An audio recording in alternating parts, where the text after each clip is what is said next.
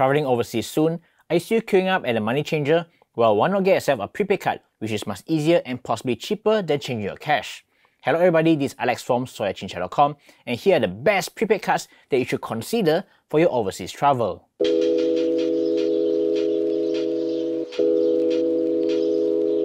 Some of you might ask, why a prepaid card? Why not just use your existing debit or credit card from your bank? Well, the first advantage is better control and security.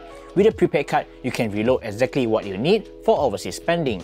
Also, if you lose your card, you can also minimize the risk of exposing your debit card details, which is linked to your savings account.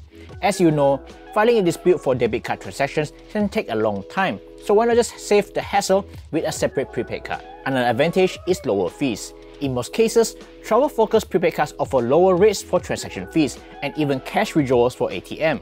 In some apps, they even show the exchange rate of the country you're in real time, which is extra convenient.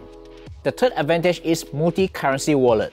Some prepaid cards let you hold different currencies, and this means you can buy foreign currencies like euros, US dollars, British pounds when the rates are low, and this helps you save when the exchange rates are high.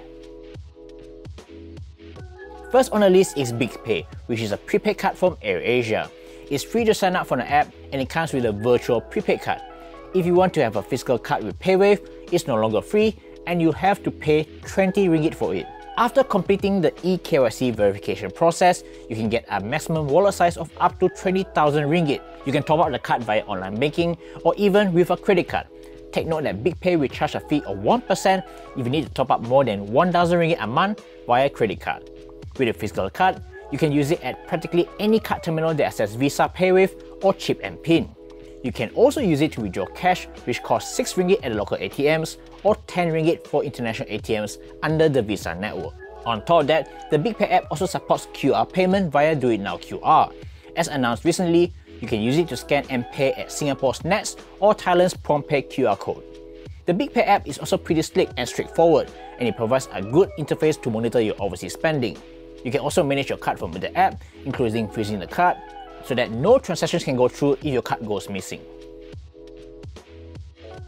Next is Touch 'n Go Visa Prepaid Card, which is linked to your Touch 'n Go eWallet. This is great if you want to use your Touch 'n Go eWallet credit in locations where QR code is not accepted.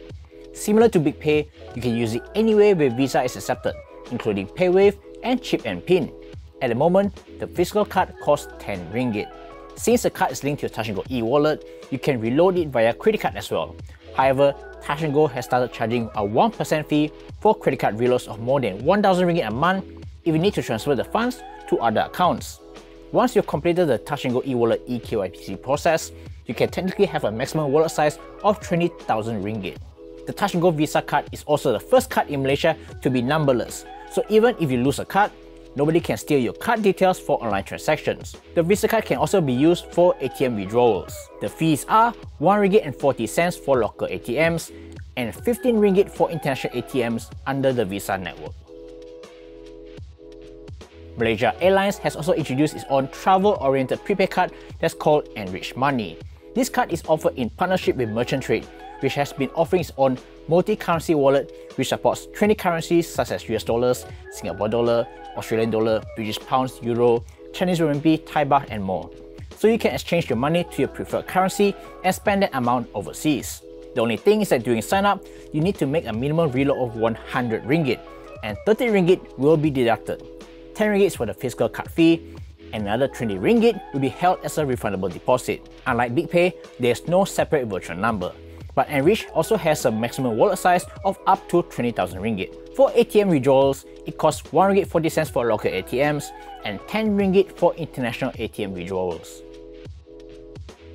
Wise is also another multi-currency wallet, but it offers so much more. Besides having the ability to exchange and top up different currency wallets, Wise also allows you to receive money like a local in certain countries. For selected foreign currency wallets, it even creates like a local bank account for you. To create a new Wise account, you need to top up a minimum of 101 ringgit. Yeah, 101. For some strange reasons, there's an extra 1. And if you need the physical card, it will cost you 13 ringgit and 70 cents. Another benefit for Wise is that you can create up to 3 virtual card numbers, which is fantastic. I'll explain why virtual cards are great towards the end of this video. Another perk of Wise is that it only charges 5 ringgit per ATM withdrawal, and the first 2 withdrawals are free if it's less than 1,000 ringgit. For any withdrawal of more than 1,000 ringgit a month, Wise will then charge an additional fee of 1.75%. The fifth and final recommendation on our list is MAE by Maybank. Essentially, this is Maybank's digital bank offering, which lets you create an e-wallet with a linked debit card. According to Maybank, MAE lets you view your local balance in the local currency with its auto currency conversion feature. However, it only has a maximum wallet size of 10,000 ringgit. The card costs 8 ringgit per year, which lets you make unlimited local withdrawals from a Maybank ATM. For international withdrawals, the fee is 12 ringgit. It also works with Apple Pay and Samsung Pay. Here's a quick summary of the cards. Hit pause if you need to read.